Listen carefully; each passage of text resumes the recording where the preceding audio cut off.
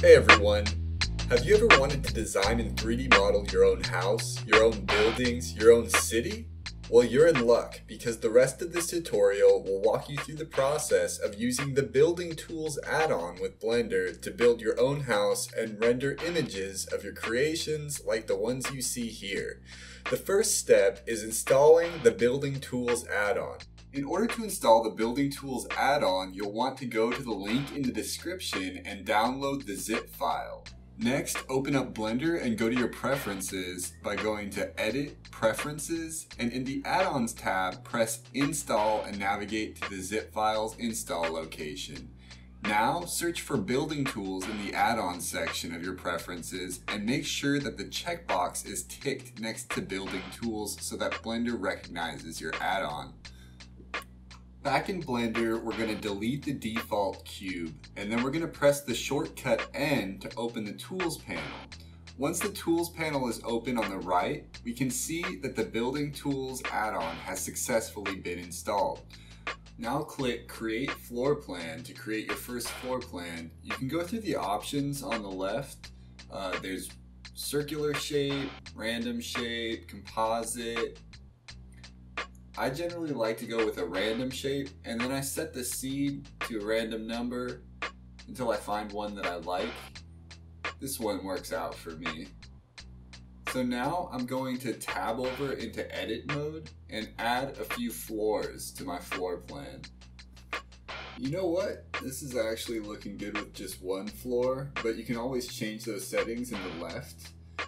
And remember, you're going to always want to make sure that you're in edit mode when you're working on your building. Being in object mode will gray out all those options in the right hand building tools panel. So yeah, we're looking good. We have our first floor. How about we add a roof? Now in order to do this, we're going to want to make sure we're in edit mode and that we have the face selection tool selected. Select the top face to add a roof to your house. In the Add Roof panel, you can change the type of roof. I'm going to choose a gable roof. Here you can also change the thickness, height, and outset of the roof. Once you're happy with the way that your roof looks, let's add our first door. Now you'll start to notice a basic pattern for working with building tools. Once our basic shape is built and the foundation of our house is set, we add to our structure by selecting faces and choosing an option from the side panel. To add our door, we'll select this front face and choose Add Door. Now with our door added, we can look to the door panel in the left corner and change the settings until we're satisfied with the way it looks. To add windows and any other house parts, we repeat the same process of selecting a face for the object to build off of and changing the settings to meet our aesthetic needs. Note that all building is done in edit mode and that custom settings for each category are saved. As you can see, when I add another window, by default it will match the custom settings for the window I made earlier. This comes in handy when building larger homes and complexes. The rest of the process of building the home is quite repetitive. Feel free to pause the video at this point and finish building your own home if you're following along. I'll speed through the rest of this house getting built for this video. Once you're finished building your basic house, take a moment to revel in its beauty. We can change our viewport mode by toggling these buttons in the top right. Viewport shading won't do much for now because our house doesn't have materials, which we'll cover in part 2.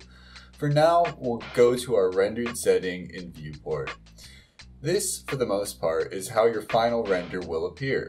In order to render this house as a rough draft image, we'll need to tweak a few settings. First, we'll change the light settings. We can move the light around by selecting it and pressing G to toggle move mode. Press enter when you're happy with where the light's position is, and by default the power of your light may be very low.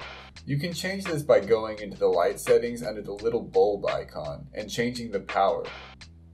Anything over 100 should do for now. You may also not like how the camera is set in your scene.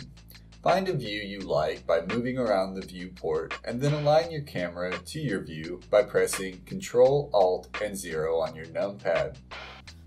While in camera view, and you'll know you're in camera view by the orange or white lines around the camera's field of vision, you can press G to move the camera around. Press G and the middle mouse button or scroll wheel to zoom in and out. Once you're happy with your camera's position, you can go into your camera settings, and if you want a transparent render like mine, under the film drop-down you can toggle transparent on or off. This is great for making versatile art ready to be posted to the web with any background. But if you prefer having a background, you do you. Then we go to render and make sure we render as an image and not as an animation. This will open up the render window. Inside the render window, click on your image and press F3 to search for shortcuts. Search Save As Image. You could have also pressed Shift-Alt-S, but we can't be expected to remember all of these shortcuts. So when in doubt, F3 will always let you search through Blender functions to get to the right spot. Save the image in a place that makes sense, and there we go. Our first rough render of a house we built. You are now 1/3 of the way through the tutorial series, Build Your Own House in Blender. Stay tuned for part 2 where we go over using materials to give our house a little bit of life, and part 3 where we add grass and a yard for our final render. And as always, thanks for watching another Blender Foundations video. We'll see you next time.